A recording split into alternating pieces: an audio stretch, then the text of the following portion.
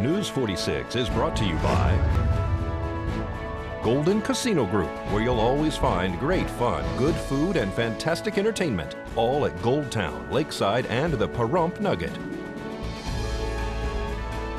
News is also brought to you by J.K. Nelson Law. Call 727-9900 today for your free consultation. If you need a lawyer, you need Nelson.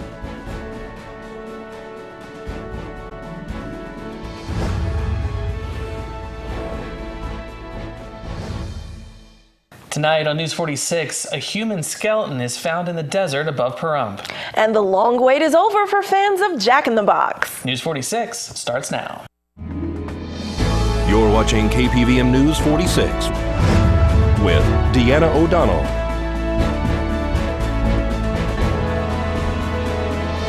News 46, local coverage you can count on. Las Vegas Metro Police are heading up the investigation into found human remains. It's Thursday, September 28th. I'm Reinert. And I'm Eunette Gentry. Well, an investigation is underway to determine what happened to a person whose bones were found in the mountains overlooking Pahrump.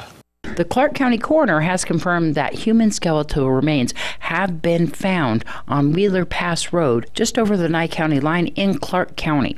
According to Las Vegas Metro, they were contacted about 1:40 yesterday afternoon by the Nye County Sheriff's Office, who requested they respond for human remains that were located off of Wheeler Pass. The remains were found by a reporting party who contacted the Nye County Sheriff's Office. The Clark County Coroner, Nye County Sheriff's Office, and Nye County Search and Rescue were able to recover the remains, but had to hike to the very remote location near Mount Charleston. Clark County Coroner says it will be some time before they actually have the results of their investigation. This is Deanna O'Donnell for News 46. Well, the economy is getting stronger here in Nye County. The Pahrump Jack in the Box opened for business this morning at 9. We caught up with the very first customer in line and owners of the new restaurant. I am so excited right now because it's always I want to open it in Pahrump, and the community keep on asking when you guys coming in Pahrump, and now we are here and we are very excited. You own 15 other restaurants? 15 other locations in Las Vegas. And so here in Pahrump, is there anything that's a little bit different? Because I heard that you had a unique location. Yes, it's going to be a little bit different because we know we want to be part of community, and we're going to do a lot of different stuff in this town. And we're going to listen the community. If they want us to bring something unique, we will talk to the corporate and we will bring the unique food here. The building's a little bit different? Building is our new model. As a company, what they approved us, it's called Mark 9C. That's a new one. So that's the newest one, the newest building model.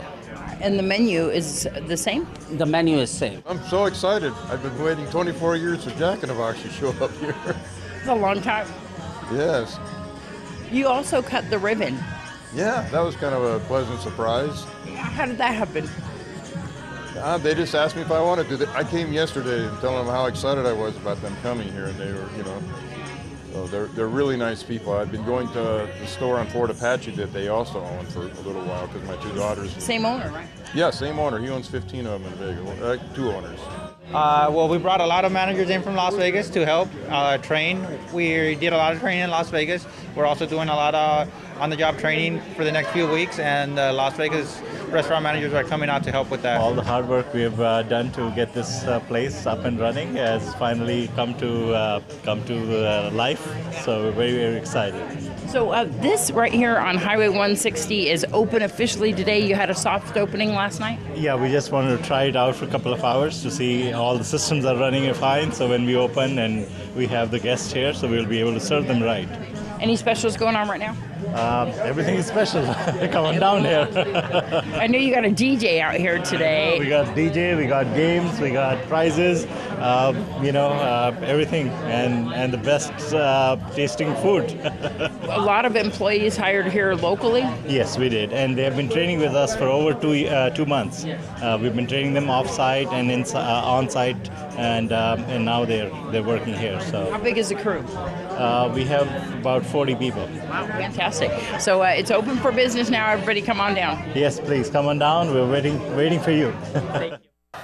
10,000 containers of food waiting to be shipped to Puerto Rico are waiting in the main port of San Juan. Officials say there aren't enough truck drivers to transport the food, water, and medical supplies. They say that only 20% of truck drivers have reported back to work since Hurricane Maria swept through. There's also a shortage of diesel fuel and blocked roads from debris, making it difficult to deliver the necessary supplies to those in desperate need. And since there's no phone service, the shipping companies are unable to solicit drivers for work. All right, that's unfortunate, and we will keep an eye on those events. Stay tuned to News 46. We'll have more local news just ahead. That's right.